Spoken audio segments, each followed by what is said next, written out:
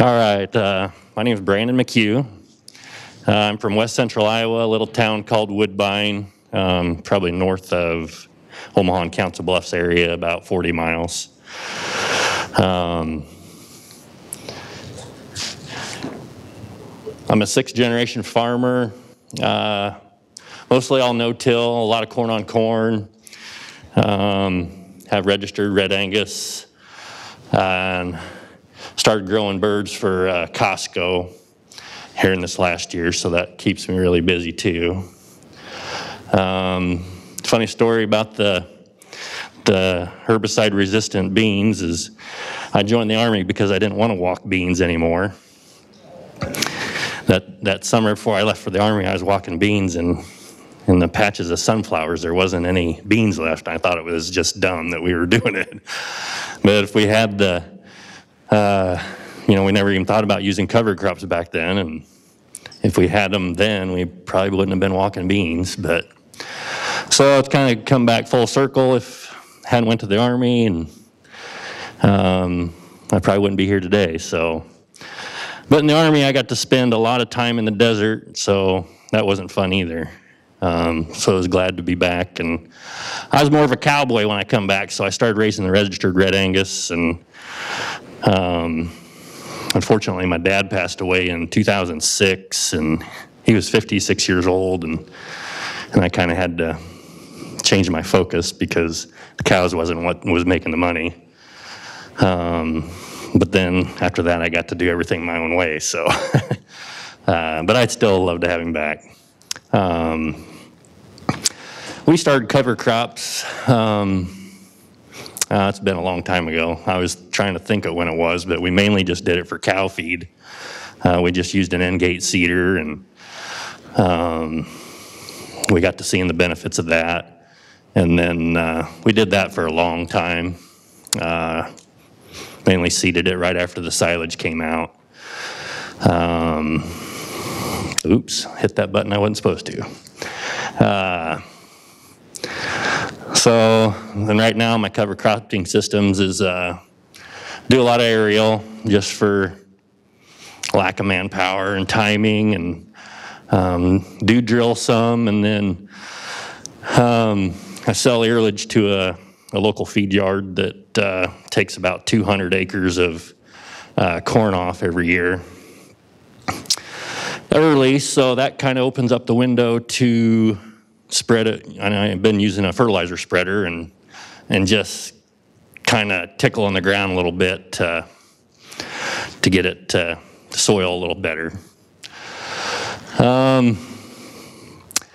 We did probably close to 150 acres of aerial this year, and I'm not sure, it's not looking the best so far. It was flowing on first part of September, had a couple of really good rains, and the only thing I could figure was maybe all the seed ended up in the plant itself, so hopefully it'll take off here for too long.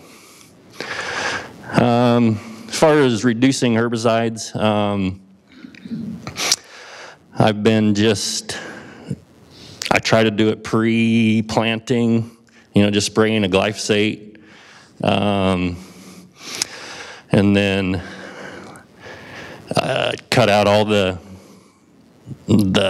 pre-emerges, and a lot of times, if you hit it right, you don't even have to go back in for a post, but it's kind of nice if you can scout and figure out if you do need some. And that's generic dual kind of, I throw in a little bit of that, when I go to burn down, just for a little bit of other chemistry. But it saves quite a bit. Glyphosate's pretty, well, before this year was really cheap, and so is a generic dual. And yeah, definitely recommend, but the scouting for post, just a few ounces of generic Callisto works really good. And that's fairly reasonably priced now too, but yeah, so I've cut out quite a bit. And right now I'm kind of in my experimental stages too, using different legumes, trying a little bit of winter wheat to maybe get rid of a little bit of the nitrogen tie-up. This was one of my first. This picture was, I don't know, it's maybe 8 or 10 years old, but it was right outside of the town of Woodbine, and I'm sure everybody was shaking their head. Everybody kind of at that point was doubting me anyway, I guess, so might as well make them really talk. But that field just got 1 pass of 5-pound glyphosate of 38 ounces, and then the generic dual. I actually didn't spray anything else on it that year. It was really, I mean, it stayed pretty clean, really. Did that for 3 years in a row, corn on corn. And over here, a lot of the left of the picture, you can't see it, but the town's got wells out there, and they've got a high nitrate problem. So they was kind of, I found cost sharing to do that also. But right where I'm at there also is that field is really wet. A lot of times I don't even, in a wet year, I might not even raise a crop, but I found out that, you know, after 3 years of that, it was really helping with the percolation, you know, down through the soil.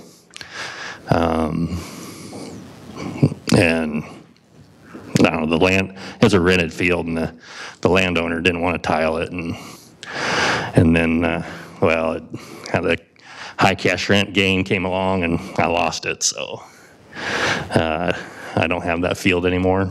But so in my experimental phases, I'm kind of going through. I've done some research and found one of these rotary hoe looking thingies, and just kind of curious, has anybody had any experience with one of these? They work pretty good. But I kind of like to, you know, find something like the cultivator shields, something to concentrate the maybe legumes with in between the rows, and that next year when you come back and plant in it, you know, you'll be planting into the cover crop. I'm trying to use some winter hardy type legumes and wheat mix maybe. Are you seeing, is it dying off before the harvest? That was one of my main concerns, but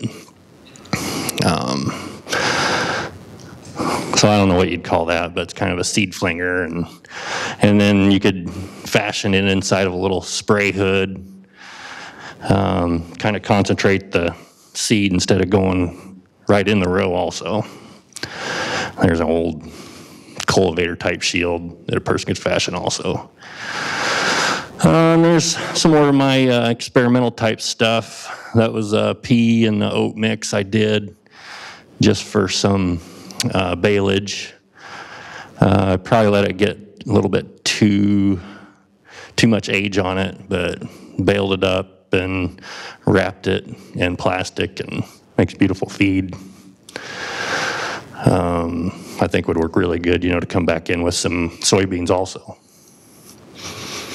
Another picture of the peas and the oats.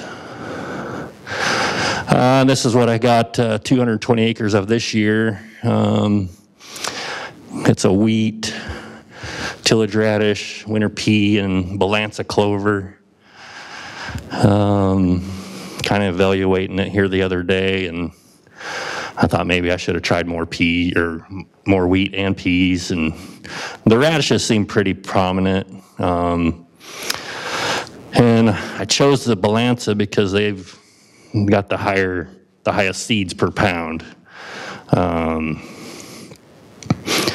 And this is kind of a spreadsheet that I built to kind of help me figure out my costs and the seeding rates. And so yeah, I kind of wish I'd have gone with a little more wheat and maybe some more peas. They're not as prominent, but they're supposed to be the winter hardy peas. And I think with that, it's just going to be really the type of winter we go through, to see how they fare through the winter. But I'm kind of, doubtful. We'll see how it goes. But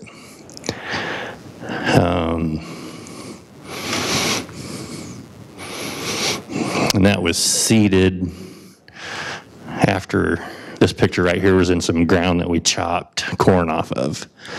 And that was November 4th when that picture was taken.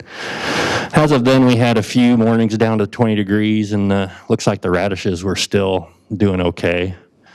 And that was just here the other day. And you can kind of see some of the clovers coming in down in there.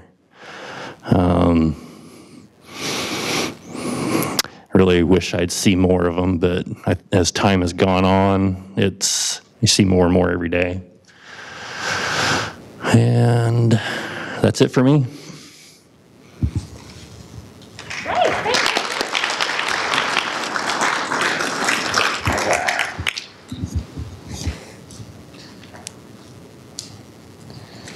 All right, so I'm Michael Vittetoe, farm in Washington County. So we're down in the southeast corner of the state. I like to throw a picture like this in. I think I found this on Twitter, but this really kind of seems to echo with people. When you first get started farming, it's pretty easy to make mistakes that seem like pretty obvious ones, and then you get a little more comfortable, you start being able to do some tricks and stuff, but the rake ends up hitting you in the face anyways. So a little bit about our operation. We're a multi-generation family farm. We run about 1,400 acres. Our row crops are mainly corn, soybeans, and cereal rye. Dad and Grandpa started no-tilling back in the 80s, so a lot of experience with conservation type stuff and kind of pushing the envelope on what we're doing in the fields. We started using cover crops back in about 2012. Last year was the first year we were 100% on every acre. Every acre has been drilled again this fall. Primarily just doing cereal rye on our row crop acres. And then I've got about 40 head of cattle as well. So we're doing some diverse mixes in the pasture for grazing. We also have some confinement hogs. So we have access to hog manure and some resources as far as that goes. And then all of the beef that we're raising is all direct marketed. So one of the things when you're starting to look at a system like this is you've got to have your own values that you're going to want to employ while you're making decisions on the farm. So for me, I came back to the farm about 7 years ago, and I kind of had to figure out where my values were at. And so that's kind of been a learning process. But this is kind of where I have came to, I guess, in my journey, I think we can have a production agriculture system that is in sync with nature, and it creates, healthy ecosystem, which creates healthy crops and healthy livestock and then healthy humans. Because this little guy right here, I want him to be out there working with me and not worried about all the bad stuff that he could possibly get into, and keep everybody healthy. Not only him, but everybody else's kids too. So, as part of this, we're trying to work with a natural system. So, we got to learn what nature is telling us. And this is something that has been increasingly clear to me as we've gotten further down this path. Is nature is the only unbiased source of information in the world. Doesn't matter who you're getting it from. You can get information from me. You can get it from Sarah. You can get it from anybody that you trust, but that person's going to be biased. I have biases. Sarah has biases. Everybody has biases. Nature does not have biases. And it's got millions of years of R&D under its belt. We just need to learn how to tap into it. So that's where we need to learn to read what nature is showing us through observation and interpretation, and then we can implement that on our operation. So once we start working with nature, we begin to solve problems instead of just treating symptoms. And weeds are symptoms. They're not problems. So Klaus Martins is someone, I've never met the guy, but he's an organic farmer out in New York State. And I was watching a YouTube presentation that he put on the other day, and this was a quote that he had: "Cultural practices set you up for how many weeds germinate.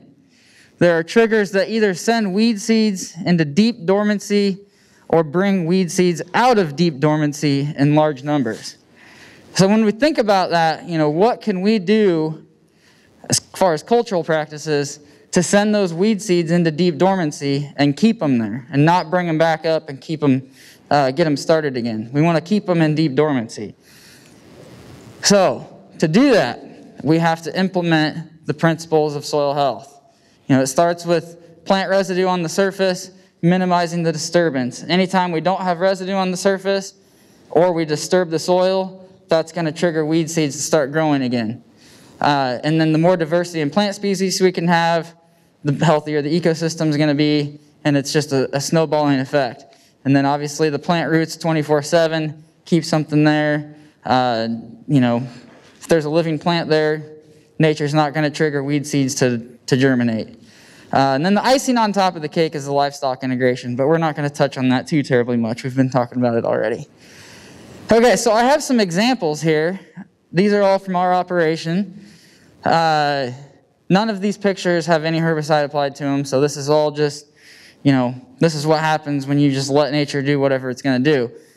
So this is a field that had cereal rye that was killed with a roller crimper and soybeans in it in 2019. And then this was in May of 2020.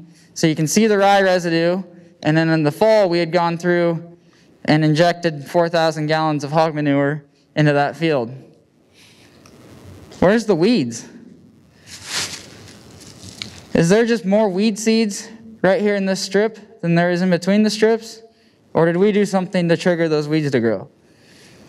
We did something. So, there you go. There's your disturbance, and we added excess fertility to it.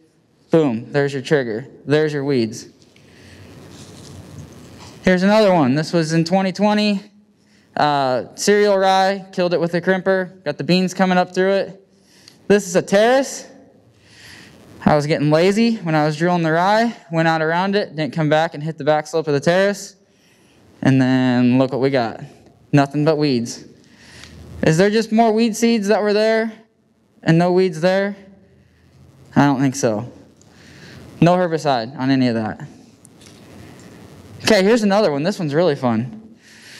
So in 2020, we had a 60-inch corn, 60-30 corn plot.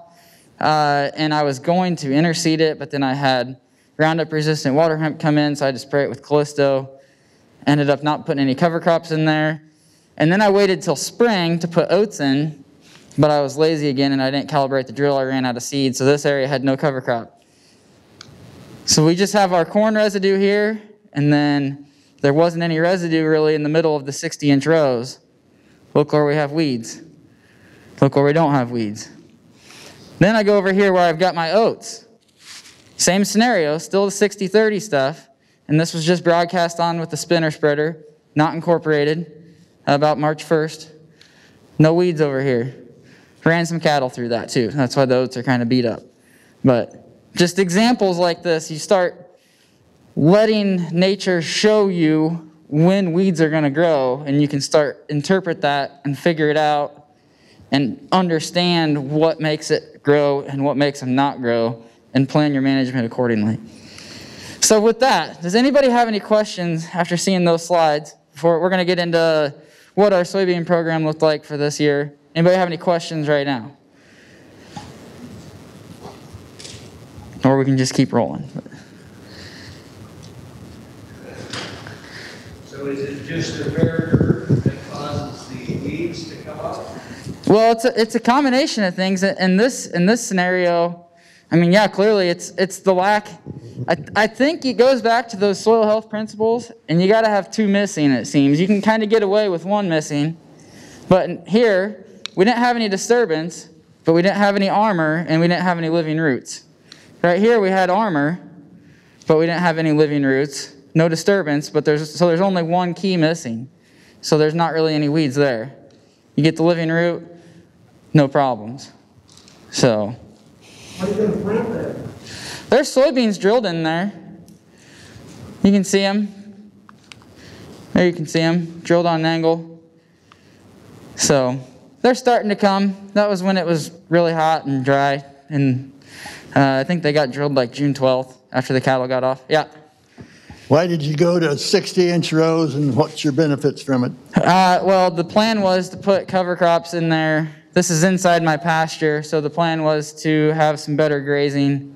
Ended up not happening. Wish I would have done it, but that was the goal with that. And also, in this exact scenario, we side dressed hog manure on the corn after the corn was up. So that was another thing we were able to do with our tank setup, side dress hog manure in season instead of putting it out 10 months before the crop needs to take it up and lose a whole bunch of it. So,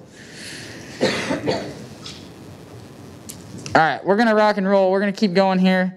So I'm gonna talk about kind of what we are doing, what we did this past growing season in 2021 for our soybean program. This is a pretty cool picture, but don't do that. That was a bad time. When you go drill in the snow, it works really good until it doesn't, and then it's not fun to clean your drill out once it starts plugging up. So it's a good picture, but yeah, don't do that. So everything that I drill is all on 10-inch row spacings, but generally speaking, I'm always blocking off every third row unit to make 10-inch twin rows on 30-inch centers. So the X's represent the rows that are blocked off, and then you can see the corn stalks, the 30-inch row corn stalks, in between the row units that are planting. So I'm straddling the corn stalks with my 2 rye rows, and then not planting in the middle, and then that's where my beans are gonna go. So that's what the drill looks like. There's what the rye looks like in the spring. So this is the rye that was drilled into the snow. So it worked just fine until the drill plugged up. But the rye looks all right. That rye was drilled October 20th. Generally speaking, when we're using a program like what you're about to see, I like to put that rye in no earlier than about October 15th. Closer into late October and closer to November, the better. And I'll kind of show you why here in a second. So this rye was drilled in September 24th. So this was actually 5 days before this. So 5 days later, the rye looked like this. This is what this rye looked like in March 26th. Same drilling rate, same everything. This is in tens, obviously. But look how much more tillering we have.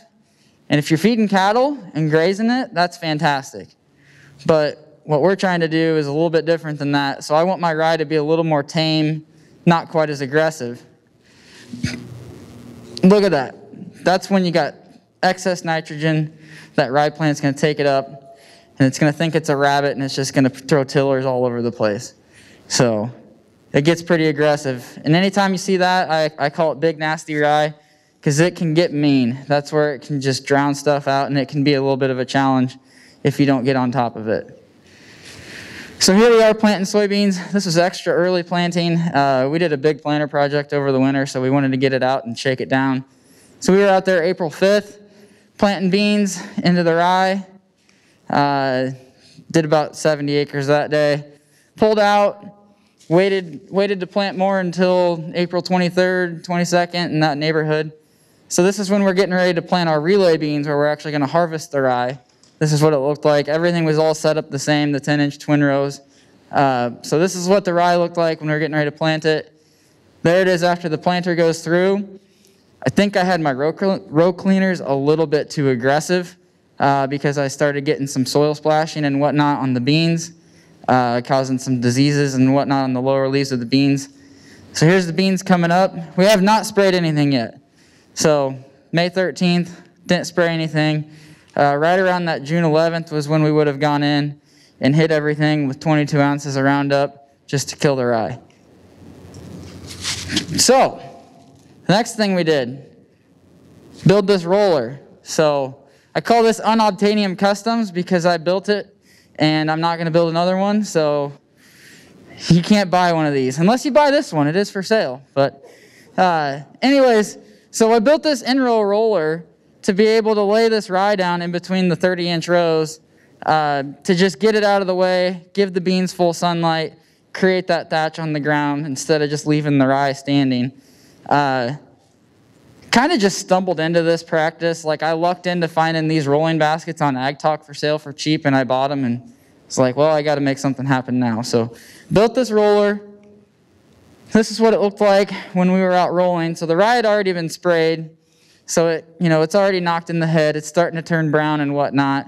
And then you go in and roll it down, and it gives the beans full sunlight and creates that thatch. This is another scenario where we did not kill the rye with a herbicide. This was in part of our relay cropping trial with Theo and the Soybean Association.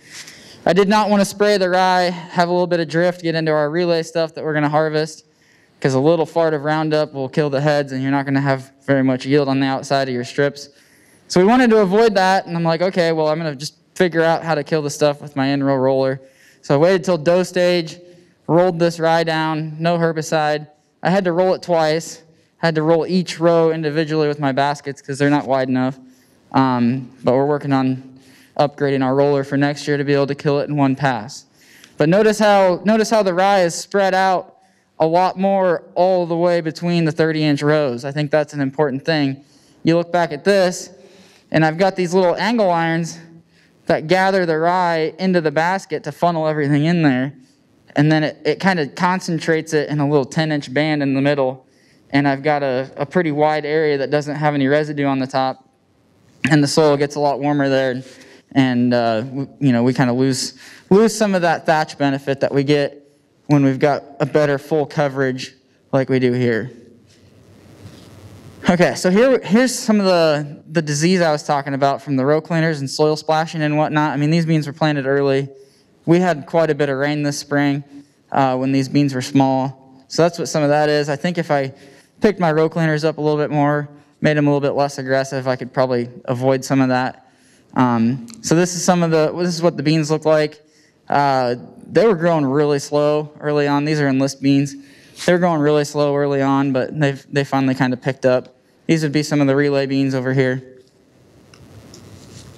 So here's a comparison of in-row rolled beans versus not rolled beans.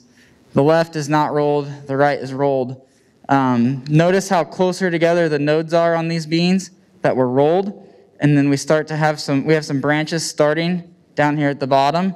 That's a big deal. We're getting those branches started way earlier, and we're going to have those going off and filling in our 30-inch rows instead of those bean plants reaching for the sky and throwing a bunch of pods up heavy. Makes those beans lodge once we get some winds in August. So there's another picture, July 4th, the rolled beans, still no herbicide applied, 0 herbicide, not very many weeds. I don't see any really. So they're starting to come on. So we're going to kind of talk about the relay beans a little bit now. This is kind of getting into the relay harvest window. So the whole concept is plant the beans early, have the rye out there, harvest the rye, beans take over, et cetera, et cetera. We kind of learned about it earlier today. So this is our program with it. The rye's getting close to maturity here. You can kind of see what the beans look like. This is what it looked like when we were out there harvesting. It's just an old 2166 with a 25-foot 1020 head on it. We had a 3-inch rain come through right before the rye was ready to harvest, and it got everything all tangled up and lodged and whatnot. So I built some poly little sickle guard deals to block off the bean area and try and get the head a little bit lower to hopefully get as many of these rye heads as I could that are broke off and kind of laying all over the place. But yeah, you can see what it looked like before the combine and after the combine. July 20th. So here it is a couple days after harvest. Beans starting to take over. We hadn't had a rain yet at this point. Seems like once they get a rain on them after harvest, they really start to crank. But that was a struggle at that time of year for us in our neighborhood. So this is some of the chemically terminated rye that was then rolled. So again, this would have had a post pass on it by now to clean up any escapes. There's really not much weed pressure out there, but we have just enough, little bit of water hemp kind of in the area that got disturbed by the row cleaners and whatnot away from the thatch that we had to just justify going in there and hitting it with the post pass of herbicide. But we're clean now, filling the rows in. Here's comparison of the relay versus the no relay or the non-relay.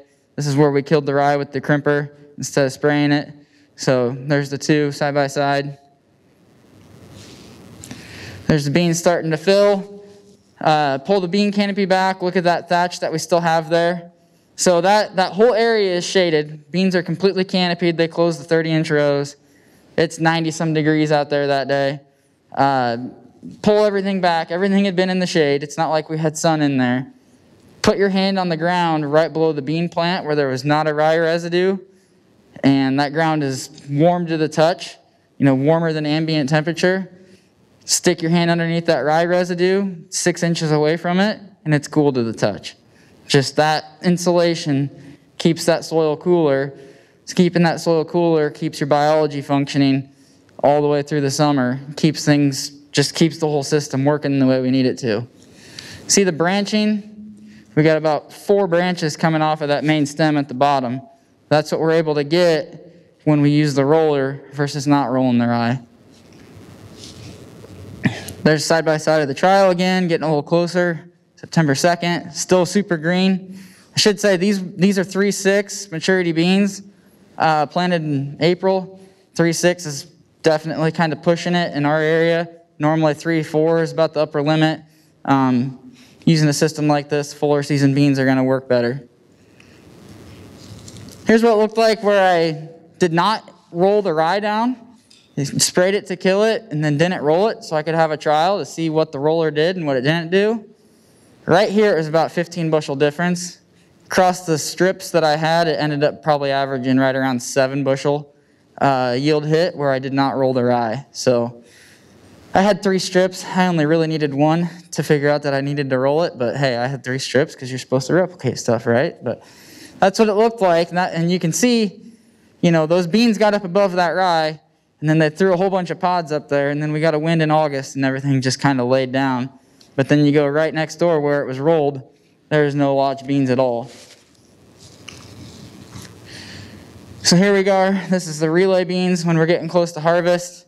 They never really got above the rye straw like I was hoping, and I really thought they looked pretty terrible. I was very, very concerned going into harvest, thinking that they were going to be not good compared to the monocrop beans. So you can see what they look like. This is actually a better part of the field, but then here we are. This is the rolled beans next to the relay beans. And when I was doing my post pass here, I ran out of herbicide with just this little bit to go. Decided, well, there doesn't look like there's too terribly many weeds there. I'm just going to skip it. So there's no herbicide all season long in that strip, just rolled rye. Yeah, we've got some escapes. There's some water hemp. For the most part, what you see there is volunteer corn. This area grew like 270 bushel corn the previous year, so there's going to be some corn on the ground after a crop like that. But, that's the type of thing that's possible once we start utilizing a system like this. These beans averaged about 80 bushel right through here. So 80 bushel beans, no herbicide, no tillage, and not a lot of weeds. The relay beans ended up doing about 63 right next door.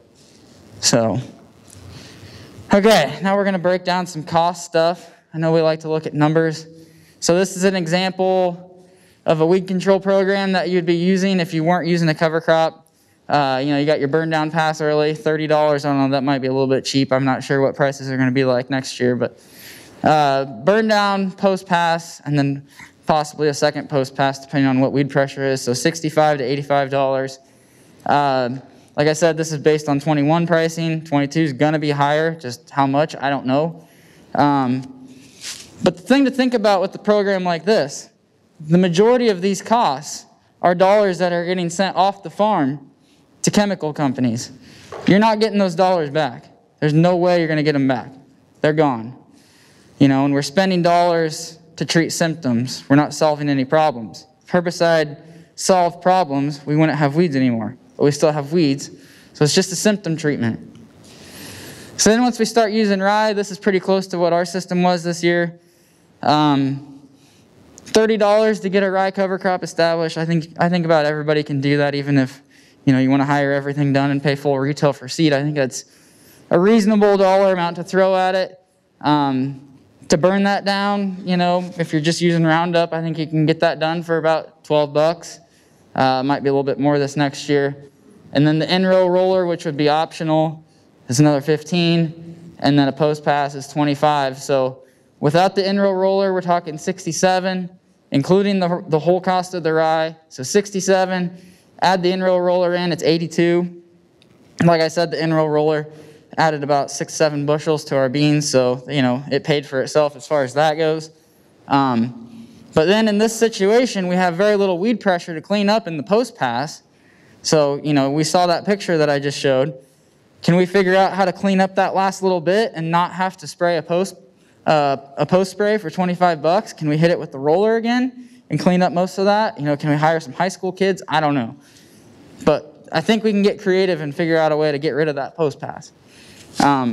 And then with this type of scenario, the majority of these dollars that we're spending are potentially generated on the farm, whether it be through, you know, if you're growing your own rye seed, if you're running your own drill, if you've got your own roller, you know, those can be profit centers for your farm operation instead of just sending those dollars out to the chemical companies. But yeah, there's lots of room for improvement in this as well. So then, this is what I'm looking at for next year, upgrading the roller so I can eliminate that burn down pass. So that cuts $12 off. So now we're talking about $45 of mechanical control with the cover crop in there, and then the post pass at $25. Can we cut that $25 out? Can we cut it down? I think we can do something with it. Not exactly sure yet. But that's just, you know, we're spending dollars to actually solve problems. And generally speaking, we're spending the dollars with ourselves, you know, with our own business, instead of sending it off the farm. So then, you know, we get into the relay type scenario where this is what I really like because our weed control program is a revenue source. It's not an expense, it's a revenue source. So the rye costs money, a little bit more, throw some fertilizer, maybe throw some fungicide at it just to make sure you get good germ. I learned the lesson the hard way on that this year, long story. Rye harvest, post-harvest herbicide gets us up to $155 of expense.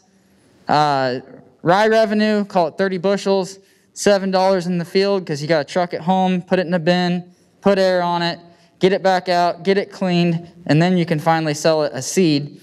So $7 in the field is what I throw at it, gets us $210 an acre of revenue. So our profit from our weed control program is $55. That's profit.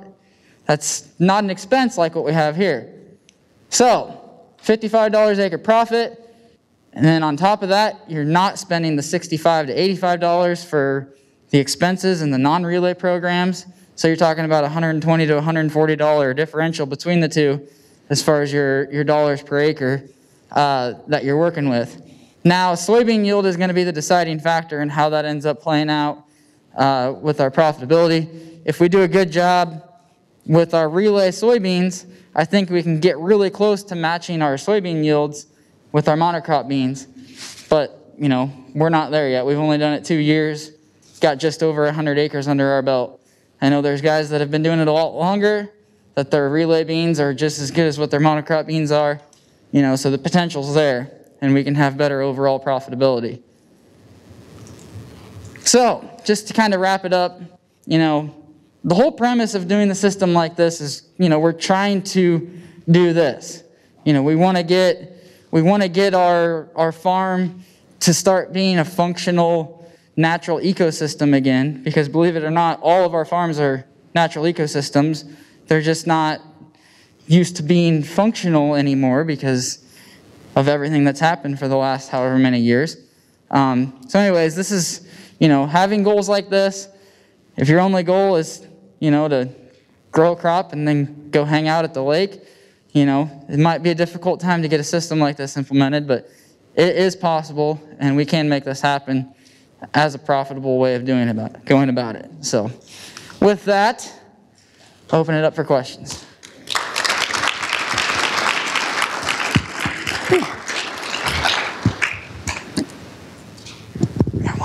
Brandon, why don't you come? You got to come back up here. We have questions. Questions? Brandon, the mic. Can you talk a little bit about any differences you'd use in selecting your soybeans that you used for this? You mentioned you went to a later bean. Did you up your population? Did you look for any different characteristics of the beans? Were you more concerned about white mold with some of the mat on the ground? What were some of the things that you had learnings there, and would you choose any other traits going forward based on your experience? Sure. So on the bean selection, I guess what we found, these are Enlist beans. Enlist is a new platform. We had it 2 years ago as well. The bean that we used here was just the best bean that we had the previous year. Best yielding bean that we had. It does do pretty good at bushing, so that was a factor in it as well, in the full season aspect of it. But as far as like white mold is concerned, we don't really have a lot of white mold pressure in our area. So that's not a big thing that I'm considering. One of the things I did consider with this is the population, and the fact that we're starting to push our planting date earlier and earlier.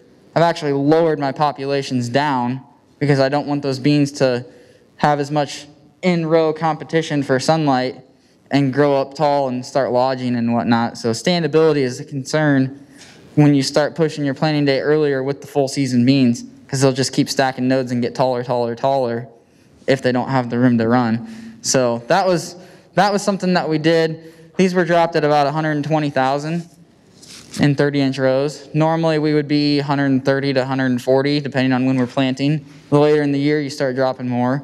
So I think we can cut our pops back even more than what we did, but yeah. Brandon, what about you on population or seed varieties? My corn, we've been lowering it some. We're back down to around 32 to 34,000. And what beans we do plant, we've kind of pushed them back some too. We plant our beans in 15-inch rows, what little we have, and we're probably down around 120, 130. We do some testing, and at 110 to up towards 170, and just don't really see much difference, I guess. So try to save money with seed costs. Tell us about any seed treatments or biostimulants or anything like that you guys are using. I guess as far as seed treatments go, we're just using the standard stuff. These are treated beans. I'd like to start cutting back on some of the treatments that we're using, but I guess when you're starting to cut your population back and you're planting them that early, you kind of get a little nervous about, not having treated beans out there and having them get sick and die. But I think the rye is going to do as good of a job as anything at keeping those beans healthy early on by keeping the soil a little bit better aggregated and not just sitting there with water ponded on it all year. So I think we can start cutting some of that stuff back. So seed treatments, everything's pretty much just the same. And then the only thing that we're really doing, that is kind of new for us anyways, is we've started doing some foliar type spray passes late in the season on these beans. So like R4, R5, that neighborhood, we're going out there and doing a foliar feed pass. So whether or not we're executing that properly yet, I don't know. Didn't really have good check strips this year, but where we were doing it and we were using this good variety of beans, and we had the beans planted early, we had some of the best beans we've ever grown. So I'll take it. I think that's one of the biggest things growing in this industry right now is the soil microbes, and it's probably one of the most important thing that we have for us, is the living organisms in the soil. And we've been experimenting with different products. One of the companies, Biodyne, that we've been using on in furrow and foliar, seen quite a response. And they've also got a product called Respite 2 that helps inhibit the ethylene glycol, that production when the plant gets stressed. But a lot of it comes back to the bacteria of the soil and, introducing good bacteria, I guess. And And I think that's going to be pretty important here, you know, coming up, try to save. I mean, we can save on our P&K application, probably make a lot of those nutrients more available in the soil that aren't, you know, instead of spreading the processed fertilizers, I guess. Brandon, what were the planting and harvesting dates for the oat pea mix? And can you comment about the key learnings from using that mix? I'm sorry, what was that last part? Can you comment about your learnings from using the oat pea mix?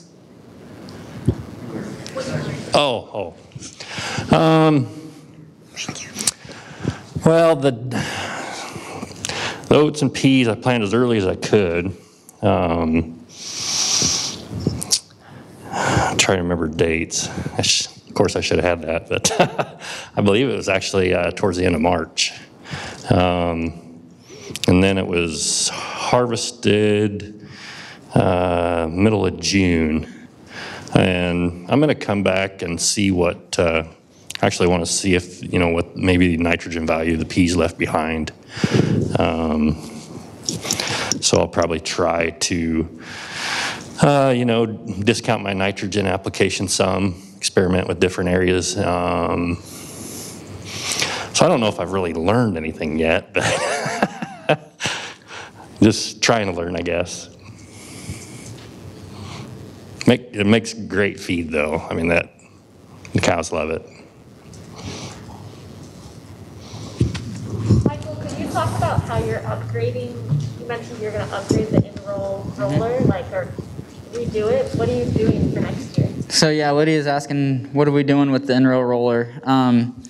So I guess long story short, the roller that I built, you know, is homemade, is kind of a light duty deal, good enough to learn kind of how some of the stuff works with it. But I guess we're comfortable enough with it now that we're making the investment to go buy the Dawn in-row rollers and build a toolbar, a 40-foot toolbar, you know, purpose built for doing some of this stuff. And hopefully we can build some flexibility into it, you know, possibly put like a liquid system on it to feed the soybeans while we're going across it, and do some stuff like that. So that's kind of, you know, that's kind of where my head's at, and is get the rye killed mechanically, not spray chemical on it, hopefully feed the beans while we're going across the field, and get them off to the best start that we can once we take that rye cover off. So. And a quick follow-up, are you set on in-roll, or would you ever just get a straight roller crimper where you're not doing the between rows? She was asking if I was set on using the in-row roller versus a full-width roller. I don't have anything against using a full-width roller, but I think the flexibility that you get by having the in-row roller, you know, I can go across the field. Those beans can be flowering, you know, they can have pods on them as long as I'm not running the beans over, you know, down the row. They don't know that I'm going across it, really. So just the flexibility and timing, you know, being able to go later, plant your beans earlier. You know, I have used a full-width roller, rolling rye with beans emerged. And yeah, you go out and look behind the roller and see what the beans look like, and it's a terrifying experience. They ended up doing just fine, but I did about 2 rounds, and I'm like, yeah, that's about enough of that, just because it did not look good. But they ended up doing fine. So I know it can happen, but you know, I guess I would just rather not be rolling the beans over while I'm at it. So. What percentage of your total beans are you rolling right now, and do you have plan B if you can't roll? I mean, we had everything got rolled this year, so you know, I guess with the in-row roller, you know, you've got a lot of flexibility. Chances are, most likely, at some point during the year, you're going to be able to get across it. So, you know, plan B would be, you know, the only thing I would have considered as a plan B would be watching the weather in the spring, and if we're super dry, like certain parts of the state was this year, you know, then we're going to go hit it with the sprayer, you know, kind of like what we've always done in the past. And most likely, if we're killing it that early for moisture concerns, we're not going to need to go roll it, because it's not going to be crazy, you know, 6-foot tall rye that we need to manage. So.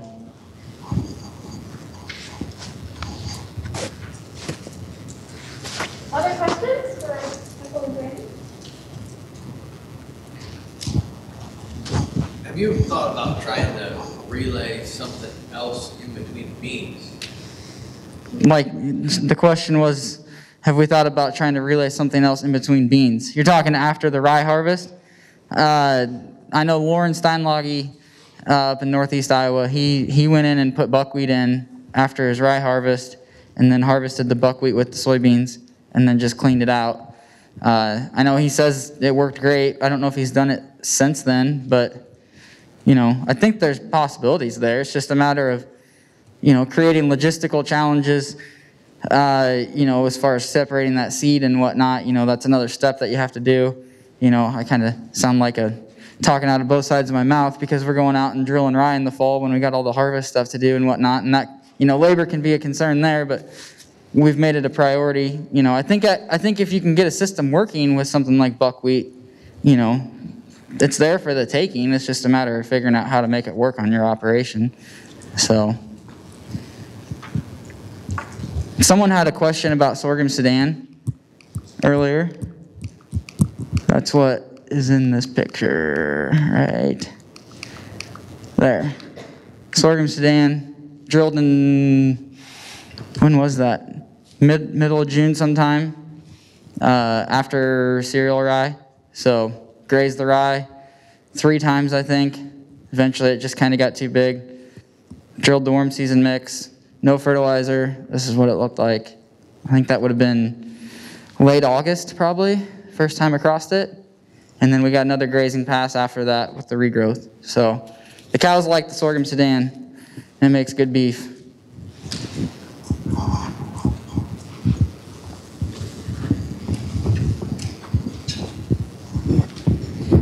Did you kill the rye on this before you drilled this? Just the cattle and the drill. It's the only thing I did.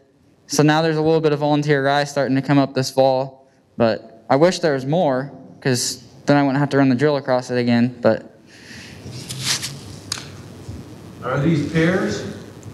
I run everything together. So there's finisher animals, pairs, yearlings, everything but the bull right in this picture. Well, There's about 40 head in there.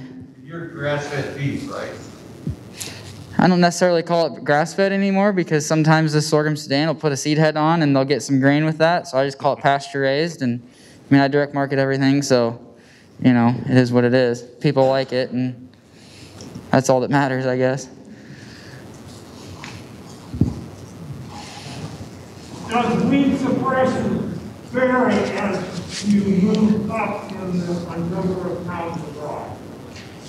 Does weed suppression vary as you move your rye seeding rate up? I guess my experience is not like just a little bit of rye gets you a lot of weed suppression. It's just a matter of how hard you're trying to leverage it and what weed pressure you have in your fields. You know, if you have a lot of winter annual broadleaf pressure like mare's tail and whatnot, I would think you would want to have a really dense stand to shade that stuff out. But if you don't have much winter annual pressure, a light stand of rye is going to keep weeds from germinating in the spring, and that rye is, you know, it's there. Stuff's not going to be able to compete with it. So a light stand does a really good job with spring germinating weeds, but the fall germinating stuff is where the trick's at. I've never, I mean, besides my experimentation here this year, you know, with the wheat and seeing I'd like a little more cover than that, I just usually don't change my populations too much, I guess, with my rye. But I would think that more the better if you're dealing with noxious weeds.